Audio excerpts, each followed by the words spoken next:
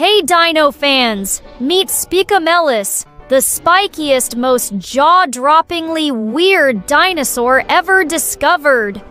It lived about 165 million years ago in what's now Morocco, way before your great-great-grandpa. It was about 4 meters long, that's around 13 feet, and weighed up to 2 tons, heavier than your school bus. What makes Spicomellus super weird? Its whole body was covered in bony spikes, and some of the neck spikes were as long as golf clubs. Even more wild, those spikes were fused directly to its bones, not stuck in its skin.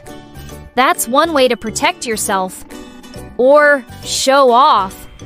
Scientists think these flashy spikes weren't just for defense.